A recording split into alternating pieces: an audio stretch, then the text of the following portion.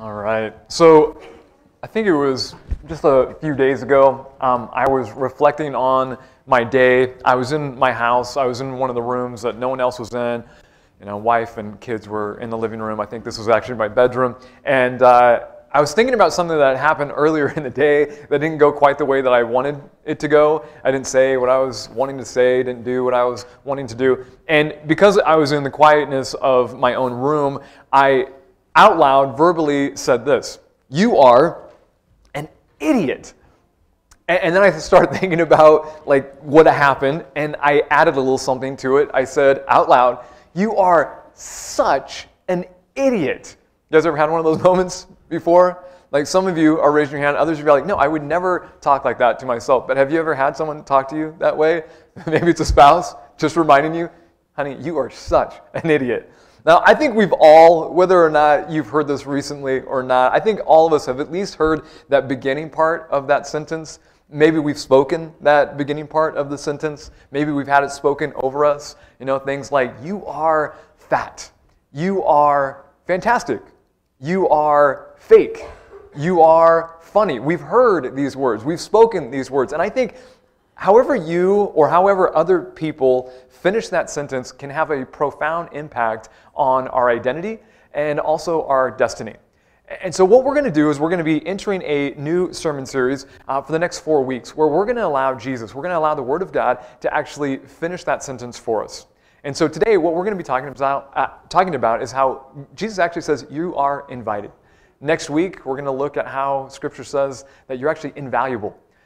Week 3, we're going to talk about how you are actually influential, and then week 4, we're going to look at how you are invested.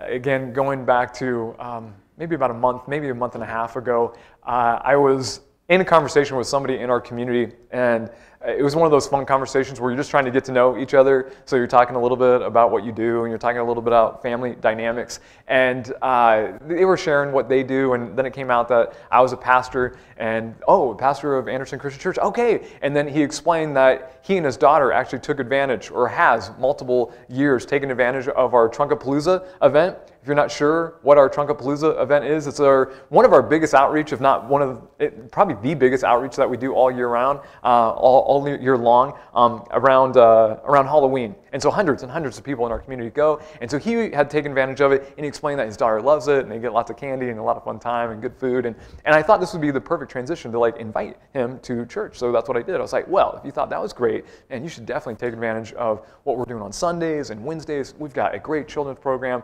Like, your daughter would love it. And then he said something I wasn't expecting him to say. He looked at me and he said, "Well, I sincerely appreciate that, sir. But when you're trash like me, you've got to be careful what church you attend." And honestly, I was not expecting him to say that. I wasn't even sure what he meant by that. And so I dug a little bit deeper just to kind of figure out, what do you mean by that? And he painted kind of this vague picture of how he has actually gone to churches, and he did not feel very invited. He did not feel very welcomed. And even while he was talking, I thought to myself, how is that possible? Like, you actually have taken your daughter to churches, and I'm just thinking this, you've taken your daughter to churches, and you have not felt welcome and invited? And then I took a step back, and I just tried to evaluate him, and not in a judgmental way, but I just kind of looked at, okay, well, these are the clothes that he's wearing. This is kind of the mannerisms, the way he's talking. I thought about maybe some of the physical features that he had. I thought about the stories that he's already told me about a broken, marriage, and how he's distant from his wife and barely has even a little bit of custody of his daughter. And I thought, okay, maybe that is true. Maybe it's true that there are some churches that would not invite him in and would not invite his daughter in. And when I had that realization, it was convicting, but at the same time, I just hurt for him. I hurt for him because I've been there. And I think some of you have been there as well. When we're born into this world, we're born with a ton of needs and no ability to actually meet any of those needs. We're born into this world, and you need to be fed, and you need to be clothed, and you need to have shelter, and you need a mother, a father, some sort of caregiver to give you all of those things. When you poop and you pee, they have to check your diaper and say, yep, we got to take care of this thing too. And it's not just the physical needs. There's something else going on. In fact, I don't know if you've thought about this, but with every tear that's actually shed, with every cry that you make, what are you really crying out for? You're not just crying for those physical needs, you're also crying out for love and acceptance.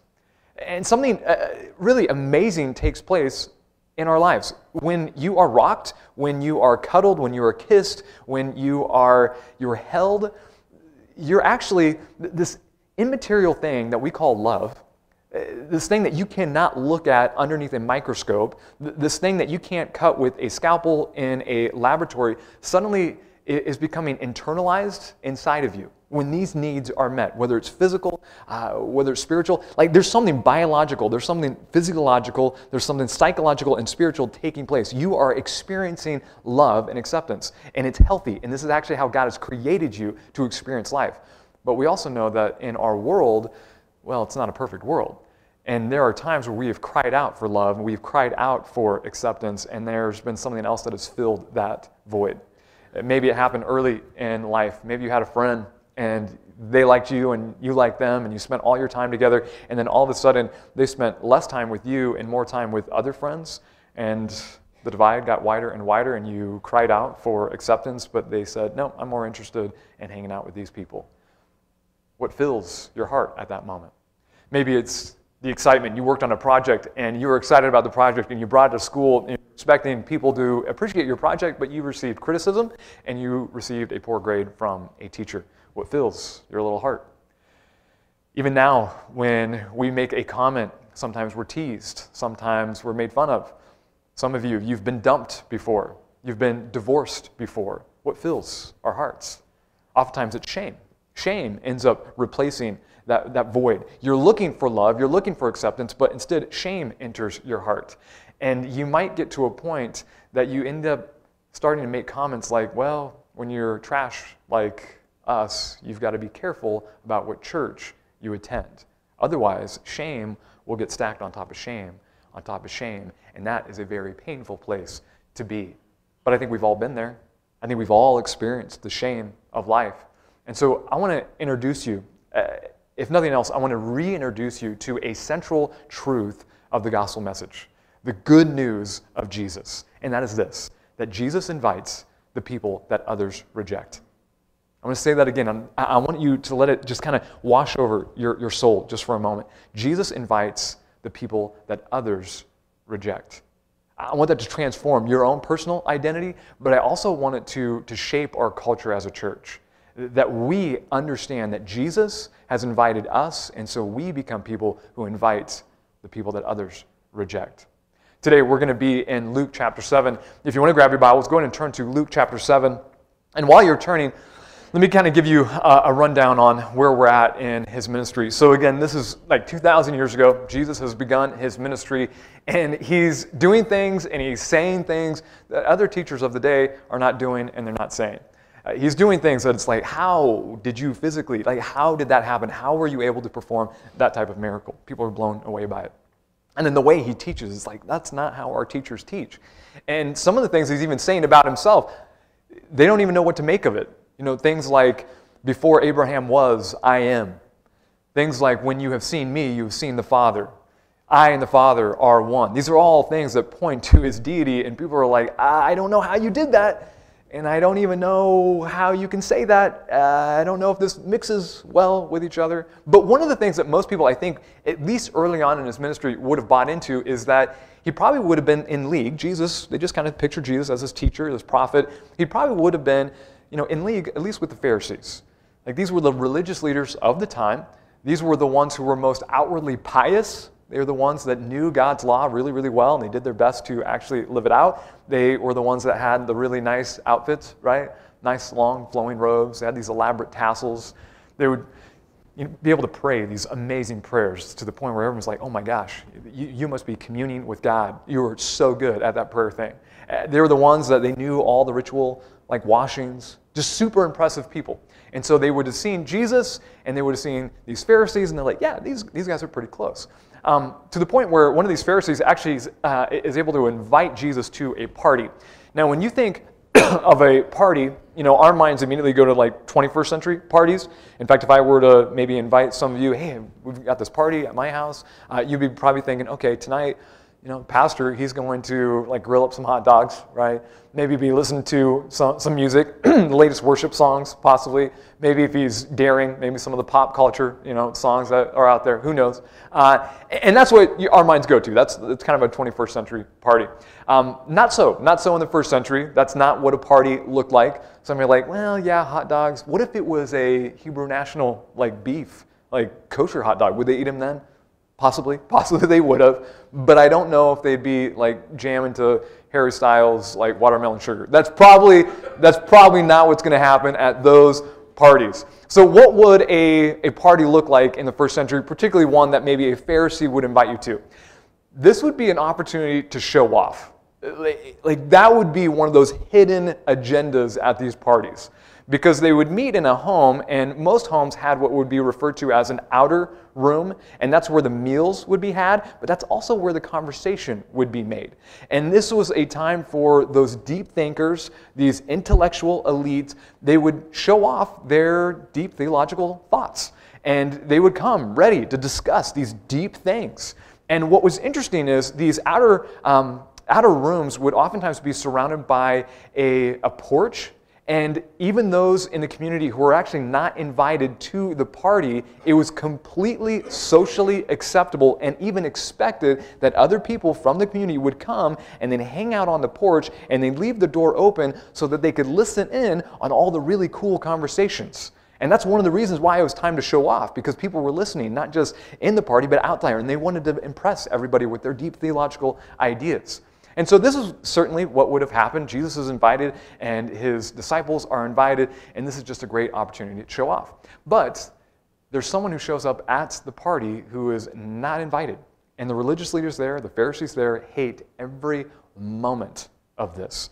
Turn, if you haven't already, to Luke chapter 7. We're going to start reading in verse 37. It says, "A woman in that town who lived a sinful life learned that Jesus was eating at the Pharisee's house. So she came there with an alabaster jar of perfume." So a woman in this community hears about the party, hears that Jesus is an invited guest, and so she shows up, but she doesn't hang out on the porch. She actually enters the party. And this is Luke's way, this whole, she was a sinful woman. This is Luke's very polite way of saying that she is a prostitute, that this is a well-known prostitute in the community. And so I want you to kind of put yourself in this story. Some of you have heard, sermons preached on this. You've read this, maybe studied this yourself. I want you to just kind of put yourself into this moment, and I want you to think, what would be going on in your mind? Maybe you're one of the Pharisees, one of the religious leaders. Maybe you were actually in the middle of having this really great thought, and it was one of those drop the mic, oh my goodness, how did you come up with this moment? And then this call girl enters the room. And maybe the first thought you're having is, who invited her? And you look at your buddy and you're like, maybe this dude did. And you're like, and he's like, no, not me. And he looks at you and you're like, not me. And and it dawns on you like, no one's invited this girl. What is she doing here? What is she doing here? This is one of those questions that we're going to get to. But I think we first need to understand that this girl, although she wasn't invited, she had clearly lived a sinful life. She has clearly probably got the shame on top of shame. I think it's important for us just to understand her story in the context that she probably did not intend for her life to end up where it currently is at. Can we all agree that when she was a little girl, that was probably not the career choice that she was going for? I mean, imagine, she's 8 years old. She's hanging out with her other little 8-year-old friends.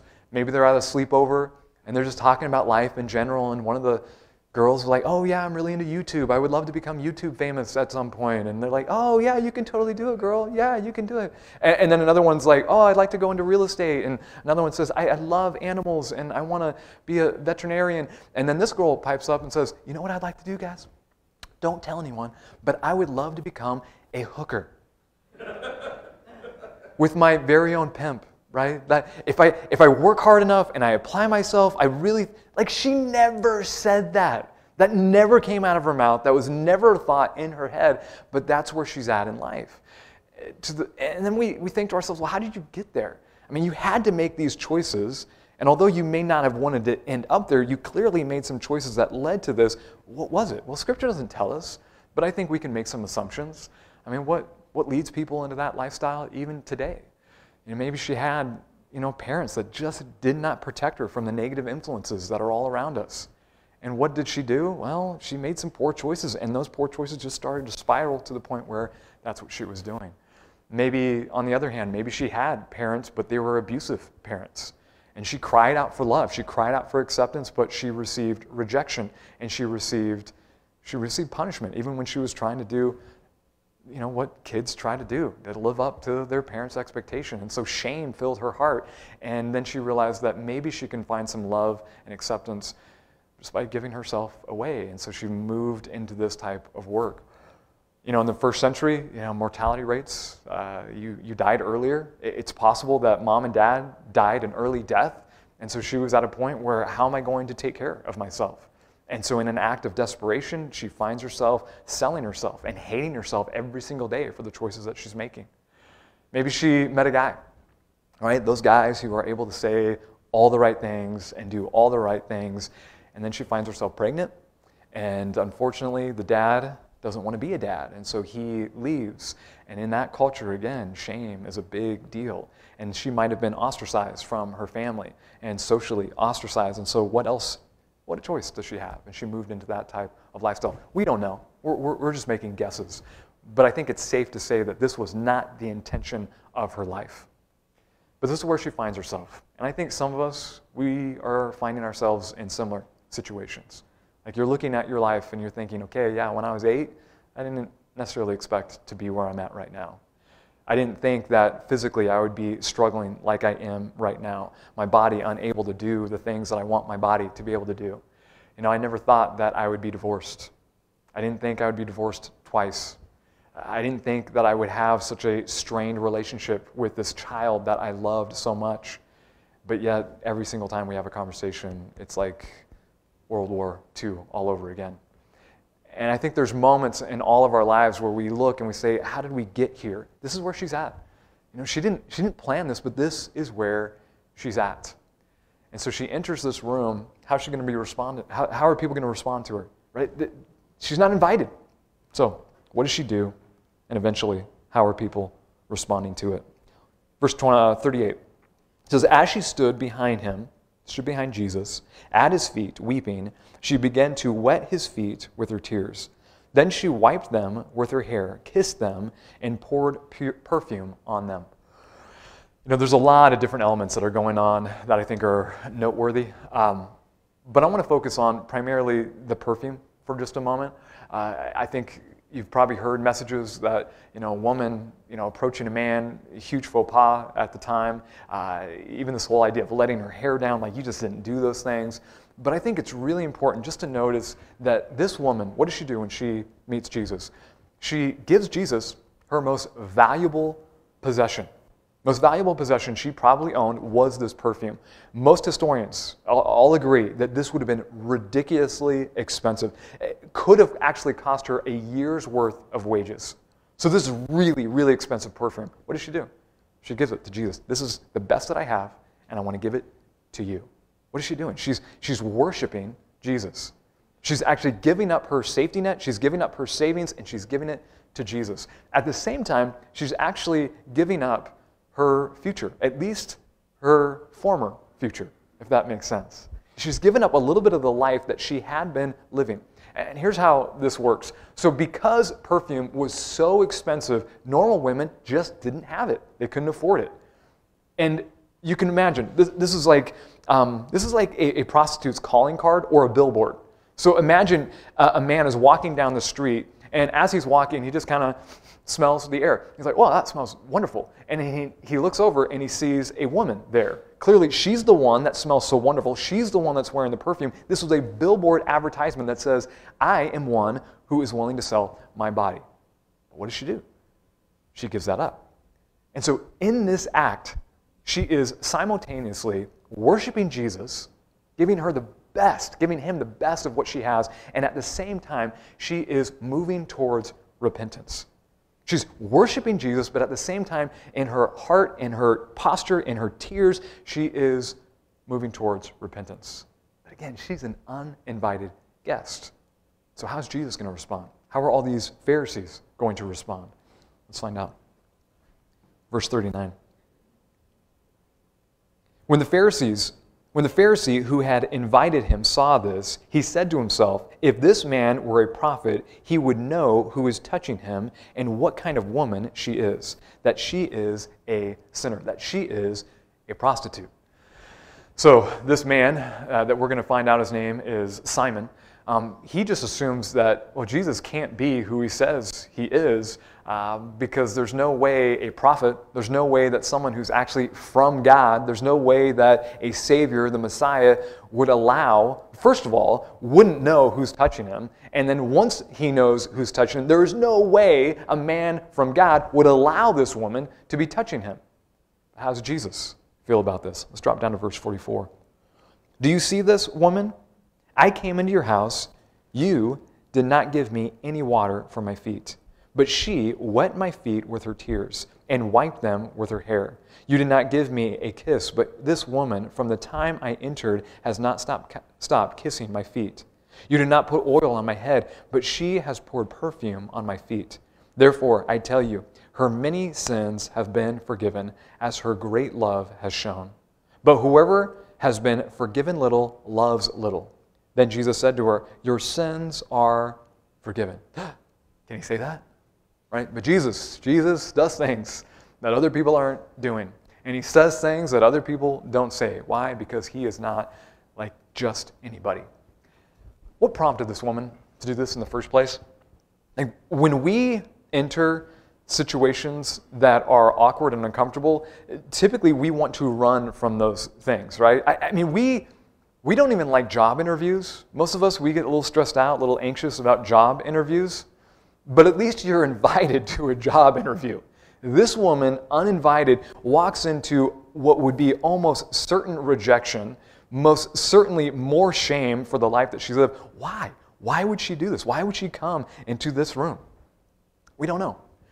We don't know. But again, I think we can make some assumptions and be safe making those assumptions. I think one of the assumptions that it's safe to make is that she most likely had an encounter with Jesus before this moment. That at some point she heard a teaching, maybe she saw a miracle, maybe even earlier that day, at the back end of a crowd, because she didn't want to mix in with everyone else, she overheard Jesus' teaching. And something about what he said, something about what he did just drew her to him. What was it? What was the teaching? We don't know. We don't know. Particularly in the Gospel of Luke, it doesn't really give us a whole lot of indication.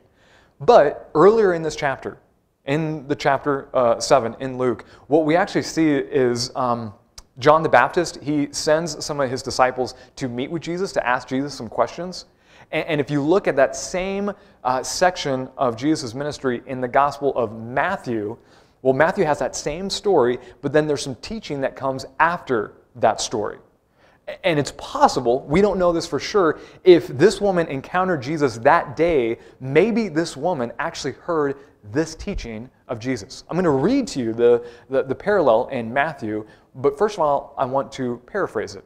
What was it that this woman possibly heard from Jesus? Here's the message in my own words. The message is, you are invited. You are invited into God's family. The Father has sent me to invite you in to his family. Let's look at what he actually says in Matthew. Go ahead and turn to Matthew chapter 11.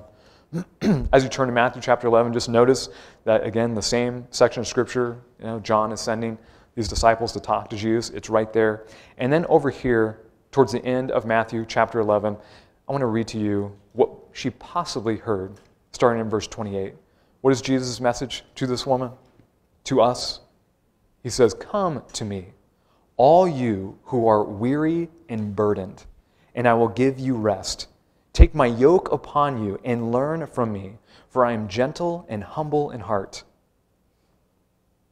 And you will find rest for your souls, for my yoke is easy and my burden is light. Jesus says, you are invited. Come.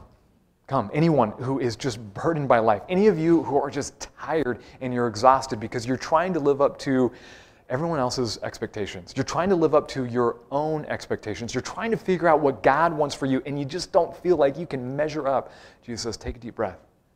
You're invited. You're invited. Come. My burden, it's light. It's easy. Come, all those of you who have been crying out for love, crying out for acceptance, and all you're receiving is shame and rejection. Come, you are welcome. I will fill you with my love. I will fill you with my grace. I will fill you with my mercies and blessings new every single day. Come, you are invited. Like, that's such a good message, isn't it? That's such a powerful invitation, isn't it? And I'd be willing to bet that some of you, maybe you've heard that. Maybe you're hearing that for the very first time. Some of you joining us online, maybe this is the first time that you're hearing that Jesus, what does he do? He invites the people others reject. And you're hearing that and you're thinking, yes, that sounds good. And if that's where you're at, whether you've heard it 100 times or this is the first time, and if it resonates in your heart, I would say you need to respond to it. Right? What do you do with invitations? You either throw the invitation in the trash and come up with some excuse. I've got to wash my hair that night. I got tons of laundry. I can't be involved in that. Or you say yes to the invitation. And for some of you, you're like, yes, I want that love of the Savior. Then you would say yes to him. What does it look like to say yes to the invitation? It starts with a simple prayer, a recognition that Jesus is who he said he was, and then you just simply say, Jesus, I give you my life. That's how it starts. That's not where it ends, but that's where it starts. Jesus, I give you my life. And at some point in this service, whether I'm still talking or not, and if you want to make that a prayer, I would say pray it. Start talking to God about that. But I think most of us in this room, we've heard that invitation, and it was so sweet and it was so wonderful that most of you have said yes to the invitation already. And so I think there's another word in here for us. And I think one of the things that we need to do is just kind of look at whether or not we're living well like Jesus, whether or not we're extending that invitation. What was it that led this woman to say yes to the invitation? What was it that led this woman to Jesus in the first place? Was it Jesus reminding her of all the mistakes that she's ever made? Was it Jesus bringing up hey, you know what? I'm the Savior. I'm the Messiah. So I know things about your life. What you did last night? Whew, man, shameful stuff. Did that lead her to him? Did that lead her to God? Did that lead her to worship and moving towards repentance? No, of course not. It was that come to me. Come to me, all you who are burdened, all those who are burdened by life's struggles and shame. That's what drew her. And this is what needs to draw us. And we also need to actually extend it to other people. I think if we don't, we start looking a lot like a country in Africa.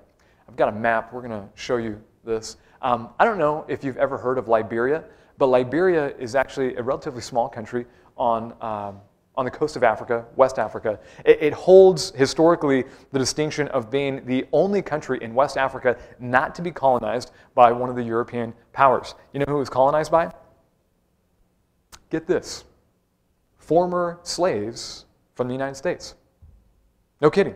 So back in 1822, there was an organization called the American Colonization Society. And what did they do? They began to send former slaves to colonize this country. The whole idea, the thought was that they could create a new free republic for all these former slaves. And so they put a lot of money behind it, and all these thousands and thousands of former slaves willingly went to colonize this country. And so over 4 decades, over 13,000 went to colonize this new country. Liberia actually stands for Land of Liberty. That's what it stands for. And so they show up, and this sounds wonderful, this sounds really great, but it ends up not being so wonderful. It ends up not being so great. One of the problems was that when they showed up, well, there was already an indigenous people group that were living there. And these former slaves had little to nothing in common with them, other than maybe the color of their skin. And so what they ended up doing is, instead of kind of making a new country with everybody, what they did is they removed themselves from the indigenous population and they created what would be basically a new tribe that they referred to themselves as Americo-Liberians. And they recreated, get this, they recreated basically the American South on the continent of Africa. We've got a picture just to kind of give you an idea of what I'm talking about. So over here on the left, we've got a picture of, South, about 1800s, right? We've got a white family and they've got a slave girl. Now, this is what it looked like in Liberia. We've got a black family who, look, they have a slave, but this is a native. See, what happened was they ended up actually taking away so many basic human rights from the natives. They forced them to work hard labor, and they taxed them with all these weird taxes that no one else had to pay except for the natives. And I don't know about you, but when I hear that, that just doesn't sit well, does it? I mean, in my mind, I just think to myself, of all the people who should know not to do these things, it should be former slaves who were abused and who were used. Why would the oppressors suddenly become, why would the oppressed suddenly become the oppressors? And I can't get too judgmental because, honestly, if I look at the church and I look at Christianity, I have to ask myself the question, if there's a people group on this planet that should be able to invite and welcome and love and give grace and mercy, well, it should be us. But sometimes I think we oftentimes look more like former slaves who have nothing in common with the unchurched. Right? What do? We withdraw ourselves. We oftentimes create our comfortable little tribes, and we no longer invite because they don't think the way we think, and they don't behave the way that we behave. And all of a sudden, instead of inviting, instead of welcoming, instead of loving, instead of extending grace, well, we're just comfortable in our little bubbles. And if I'm honest with you, even after the conversation with the gentleman that I talked about, right? You got to be careful what church you go to when you're trash, like me. After the conversation, there was genuinely this thought in my head of maybe our church isn't like the best fit for him and his family. Maybe he wouldn't actually be really invited in, because honestly, as I started thinking about it, he didn't talk like I talked. He didn't actually have, his thinking wasn't quite the way that my thinking was. His behavior didn't seem quite the way my behavior was. Maybe he's not enough like me for me to really extend an invitation to him. Now, granted, that was just a small fleeting thought, but it was still there. And this is coming from somebody whose life was completely transformed. A completely new trajectory of my life took place because I was a part of a church that knew how to invite and welcome in. When I was going off to college, I went off to college kicking and screaming. I didn't want to go to college. My mom and dad wanted me to go to college. It was a good choice. I'm glad I made it, but that first year I didn't want to be there. But I knew that first weekend, because church was a part of the rhythm and the pattern of my life, I wanted to at least go to a church. And I had heard about this church that was only 4 months old. It was a church plant. And so I thought, hey, this is cool. We'll go to some place that's new. And so I had my brother and I, we went together. And at the time, when I was in college, I rode a motorcycle, and I had spiky hair, and I wore a leather jacket, and I tried to look really, really cool. I probably wasn't pulling it off, but I thought at the time I was. And so I showed up at this church, and I walked in, and if I'm real honest with you, I did not feel really invited that first Sunday.